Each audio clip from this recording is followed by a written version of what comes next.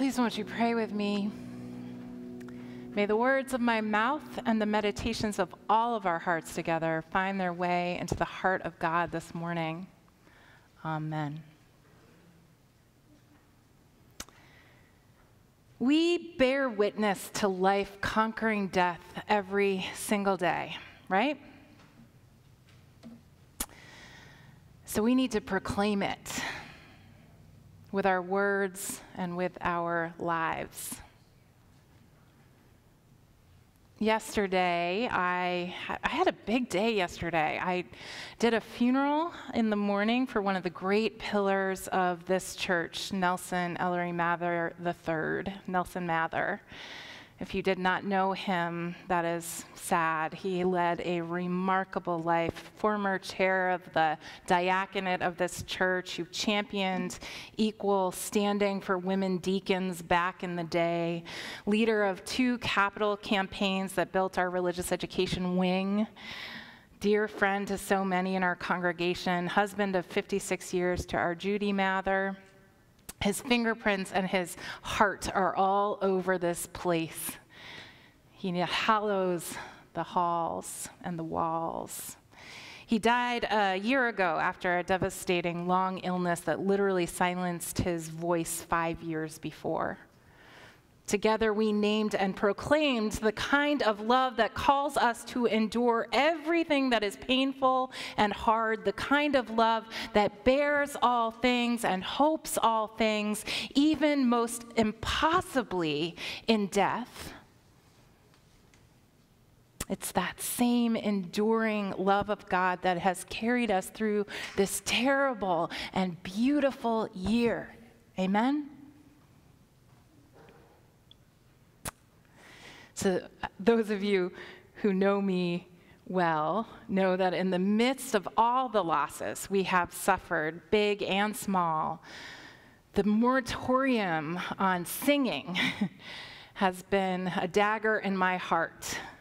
The moratorium on congregational singing, the silencing of choirs, the shuttering of Broadway. That has felt to me like the devil rubbing salt in our collective wounds.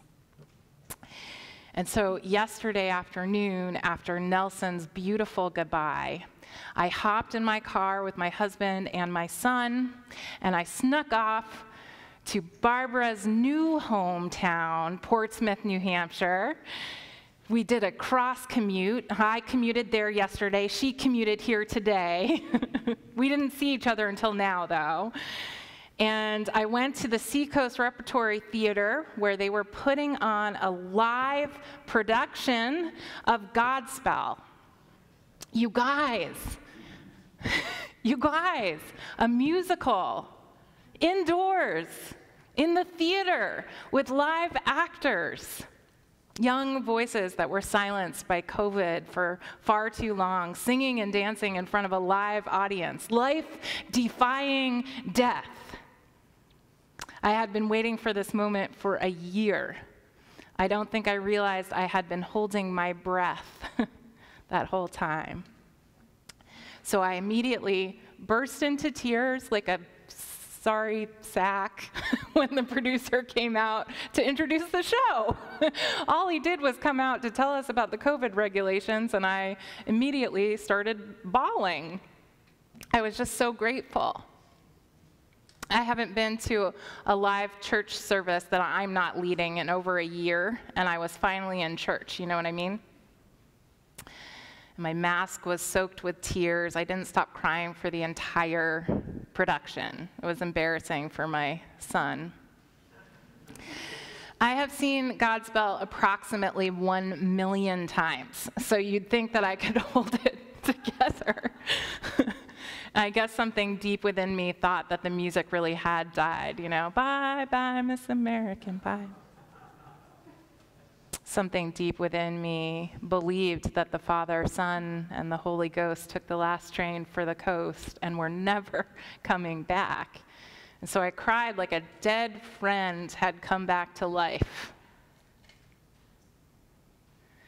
At the end of Godspell, the finale, how many of you have seen Godspell? I mean, it's from the 70s. I mean, do you remember it?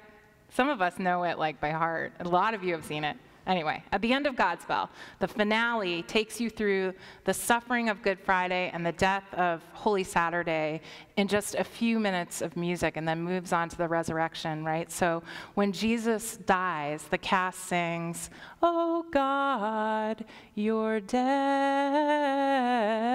over and over again. "Oh God, you're dead." And then Jesus comes down from the cross, smiles at his friends, and walks off stage into the light. And one cast member slowly lifts up her head from where she has been weeping and sings a proclamation. Do you remember what it is? Long live God, long live God, long live God, long live God. And then eventually the whole cast joins in, and it gets more and more exuberant, and they dance and they sing. A resurrection appearance, a defiant hallelujah in the face of death. Long live God. Can I get a witness? The story we read from the Gospel of Luke this week is another resurrection appearance, similar in some ways to the one we read from the Gospel of John last week. Immediately preceding this passage, there's a heartbreaking story that takes place 3 days after Jesus died. You might remember it. It's about the Emmaus Road. So on the road to Emmaus, Jesus' friends walk aimlessly, and that's a road to nowhere in particular. They're devastated with grief. It was the day the music died for them, right? And the resurrected Christ, it turns out, is walking with them, but in their overwhelming sadness, they don't recognize him, right? They perceive him to be a stranger, and the stranger sort of peppers them with questions, and the disciples say some of the most painful words in Scripture. They say, "We had hoped that he was the one to save Israel." Had hoped, past tense, right? No longer hoping. In their impossible, overwhelming grief, their hope had been lost. The music had died. The Father, Son, the Holy Ghost took the last train for the coast. They weren't coming back. And they finally recognized that it was Jesus who had been walking with them when he takes bread and breaks it at the table. That's where the world begins and ends, at the table. And they wonder aloud, how did we not know it was him? Were not our hearts burning inside us? They are ashamed that they are so wrapped up in their grief that they fail to notice God is in their midst. And that's when we pick up the conversation that they are having in our scripture from Luke this week. When our scripture passage begins, they are having that conversation. Why was our heart not burning inside us? And Jesus stands among them in the midst of this conversation about shame, and he says, "Peace be with you. Peace be with you." And they are anything but peace-filled in that moment. They jump about 14 feet in the air. They thought they had seen a ghost this time. And once again, Jesus is patient and willing to help them in their unbelief. "Do not be frightened," he says. "I am not a ghost. Touch and see my wounds." And the disciples were joyful and still disbelieving and wondering all at the same time. And they wait for him to say something profound. The God they thought had been silenced forever. And he opens his mouth to speak, and they wait with bated breath. And what does he say? "What's for dinner?"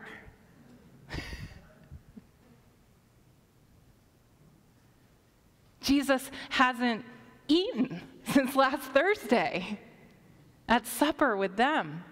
He has since suffered and died, begging for water on the cross. He's endured a day in the tomb and has made his way back to life. It makes sense that he's hungry. What's for dinner? He asks. The disciples' hearts burn inside them. For I was hungry, and you gave me food. I was thirsty, and you gave me drink. I was a stranger, and you welcomed me.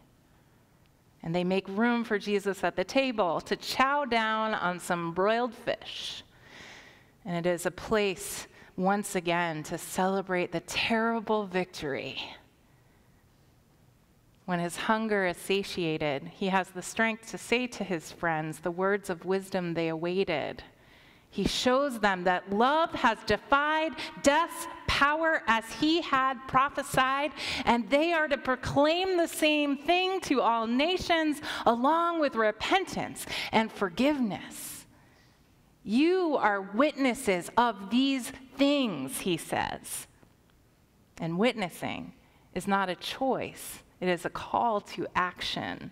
It is a call to change direction, which is what repentance means. It is a call to forgive ourselves most of all. It is a call to recognize God in those who hunger and thirst and make room for them at the table. It is a call to proclamation. We are witnesses of these things. Love defying death's power. Right after September 11th, you probably remember this. In 2001, the signs all over the subways read, do you remember this? If you see something, what? Say something. If you see something, say something. They were an attempt to get people to take a more active role in reporting suspicious behavior so we could stop terrorism together. And the campaign meant to exhort us, don't just sit passively by as an observer, right? Tell about it. When you are a witness in a court of law, you are not supposed to keep what you've seen to yourself, right? Your role is to what? To testify, to tell it. That's right. In the gospel, Jesus has subpoenaed all of us to testify to God's work of death-defying love in the world. We are the witnesses, whether or not we want to be, whether or not we are comfortable with that role, whether or not we have the time or the inclination. As witnesses, we need to tell about it when we see love conquering hate, when we see love conquering death, when we see love revolution seeding itself in the world. We need to see something and then say something, right? A grieving, had-hoped world awaits that message. Andy Stanley writes, sometimes I just want to stop. Talk of COVID, of looting, of brutality. I lose my way. I become convinced that this new normal is real life. And then I meet an 87-year-old who talks of living through polio and diphtheria and Vietnam protests and yet is still enchanted with life. He seemed surprised when I said that 2020 must be especially challenging for him. No, he said, slowly looking at me straight in the eyes. I learned a long time ago to not see the world through the printed headlines. I see the world through the people that surround me. I see the world with the realization that we love big. Therefore, I choose to write my own headlines. Husband loves wife today. Family drops everything to come to grandma's bedside. He patted my hand. Old man makes new friend. His words collide with my worries, freeing them from the tether I had been holding tight, and they float away. I am left with a renewed spirit and a new way to write my own headlines. Beloved, we are the witnesses of God in our midst. So pay attention. Pay attention to your hearts burning inside of you. Believe that love does indeed rise up out of the grave. Recognize Jesus in those who are wounded, and especially in those who hunger, and make room at your table. And then write new headlines, for God's sake. Write new headlines. If you see something, say something. Change the narrative. Turn off and tune out the conspiracy theories, the pundits, the idolatrous ideology that profits off of the lie that half of the country is your enemy. No.